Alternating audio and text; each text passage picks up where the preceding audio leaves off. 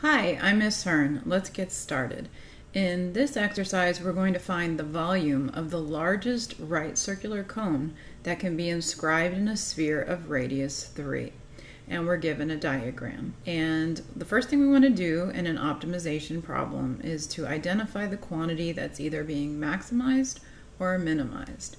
In this case, we are maximizing the volume because they're asking us to find the volume of the largest right circular cone. This gives us our primary equation. We need to write the volume of a right circular cone, which is 1/3 the area of the base times the height. In the case of a cone, the base of the cone is a circle. So instead of capital B for area of the base, I'm going to write pi r squared, which is the area of that circle. Once you have your primary equation, you have to use other information in the problem to rewrite that equation as a function in one variable. So in our diagram, what would be the radius of the base? The radius of the base would be this value that we've labeled as x. And the height of the cone is referring to this perpendicular height in the center, which is y plus 3.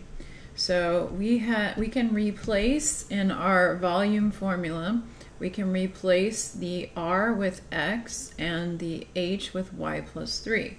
So we have volume equals 1/3 pi x squared times y plus 3. Okay, but this is not done yet because we need a function of one variable.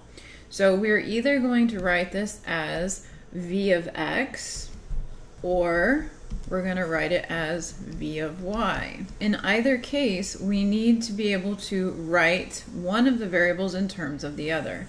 This is where our secondary equation comes in. In this case, we can observe that the relationship between x and y is given by the Pythagorean Theorem. The secondary equation is a squared plus b squared equals c squared. That enables us to relate x to y, giving us x squared plus y squared equals 3 squared. So we can either solve for x and write it in terms of y, as I've done on the left, or we can solve for y and write it in terms of x. Now, which one you decide to do is up to you, but let's observe that if we solve for y in terms of x, in order to get a volume function in terms of x, we would replace y with square root of y minus x squared. On the other hand, if we write x in terms of y, we would replace the x with square root of 9 minus y squared. Which formula, which function looks easier to work with? Remember, to optimize a function, we need to find its derivative and set it equal to 0 or undefined to get the critical values. And I notice that the function on the left is going to have a pretty complicated product rule, whereas the function on the right will simplify. We'll have v of y equals 1/3 pi times 9 minus y squared times y plus 3, which is just a polynomial with a coefficient of 1/3 pi, so it's going to be a lot easier to work with. So I would probably go ahead and use this version. However, it'll work out either way. All right, so let's go ahead then and find the derivative of v of y. I decided to leave it factored out and go ahead and use the product rule to find the first derivative. So I was thinking of 1/3 pi times 9 minus y squared as the first function and y plus 3 as the second. The derivative of the function v would be the first function f times the derivative of the second, which is just 1, plus the second function s times the derivative of the first, which is 1/3 pi times negative 2y. Now that we have a formula for the derivative, I'm going to simplify it. You could distribute and combine like terms, but I noticed that 9 minus y squared has a factor of 3 plus y and a factor of 3 minus y, and that we have a factor of y plus 3 in this other term. So I went ahead and factored out 3 plus y and 1/3 and pi. And what was left behind was, in the first term, the 3 minus y, and in the second term, negative 2y.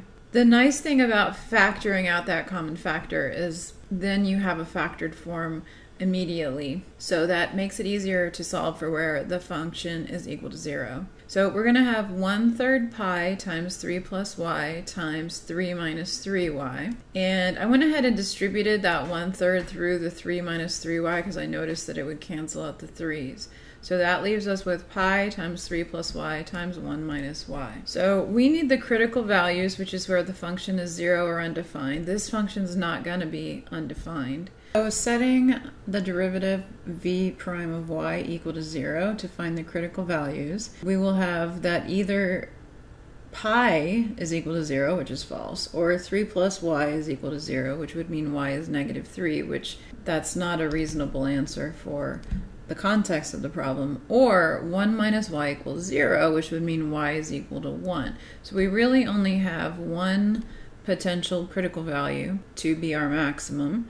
Now let's apply the second derivative test for extrema just to confirm that that is a max. So I'm going to rewrite my first derivative by multiplying out 3 plus y times 1 minus y, which gives me 3 minus 2y minus y squared times pi. And then I'm going to take the derivative of the derivative, so the second derivative, which gives me pi times negative 2y minus 2. And I'm going to plug in y equals 1 just to confirm that we get a max. And so how do we know? Well, if we plug it in and we get a negative, then we have a max. And that's exactly what happens. We would get negative 4 pi. So that's less than 0, so we have a max at y equals 1. So the question asked us to find the maximum volume. So plugging into that function, a 1, we get 32 pi over 3. And we weren't actually given units, so we would just say cubic units. Volume is always measured in cubic units. I hope you found this video helpful. If you did, please give it a thumbs up. That helps other students to find the video.